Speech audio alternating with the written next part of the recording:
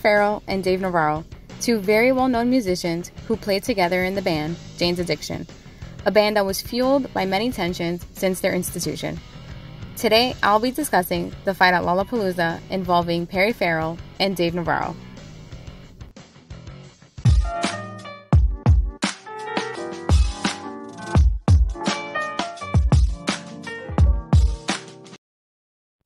Formed in 1985, Jane's Addiction gained fast popularity, quickly putting out 2 studio albums, when they were invited to the first Lollapalooza in 1991 in Phoenix, Arizona. On an interview with Fuse TV, Perry detailed the backstage fight that had occurred between him and Dave Navarro during that Lollapalooza.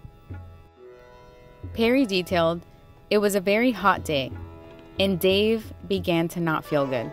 So backstage, Dave Navarro told Perry that he didn't want to finish the show.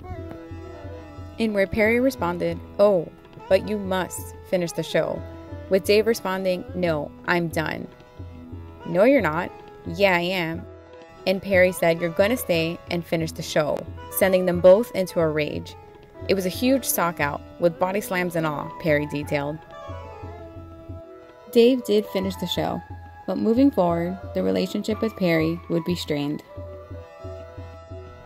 Years later, in a separate interview with Vanity Fair, Dave Navarro was asked about the backstage fight, where he stated he doesn't really remember all the details of that day, but that him and Perry were just 2 different people, with a lot of tensions that were also entangled with drug usage, but that he is now on to a new life.